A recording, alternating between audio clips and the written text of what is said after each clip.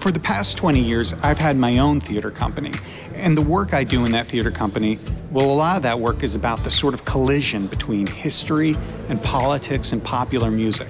So when Baz reached out, I think like 7 years ago, it felt like kismet. And it's just been a life-changing experience of things I never thought possible in dance that I want to see on a Broadway stage has really been realized in a beautiful way. It's liberating in many ways to have so many musical choices at your fingertips. How do you deploy this incredible musical catalog that is the pop catalog to tell a story in the most rigorous and bold way possible? How does music serve character, relationship? Finding our own theatrical vocabulary for the staging, for how the music and the text work and the choreography, that's been the real journey over the last several years. I don't know what specific style for me I am. I just know that it's highly physical and highly athletic. I really wanted to lean into that type of whiplash, overt emotion that I felt when I watched the film. And I enjoy on my own to mess with momentum and gravity. I get really sad that what goes up must come down. I get really sad that the pace, it's really difficult to have sudden stops. So I test the science of life often in my dancing, and I work in a highly physical way. My favorite moment is Sonya's work at the top of Act 2. I think is just one of the most extraordinary theatrical moments I've ever seen on stage, and I feel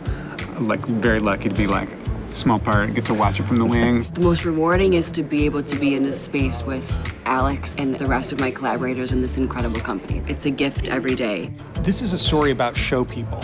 Everyone in the cast is an artist in a way, and so it felt really important to lean into that. And I think now, more than ever, that story about a theater that's being taken away and the resilience and fortitude of artists, I think the show to me personally was very inspiring a year ago.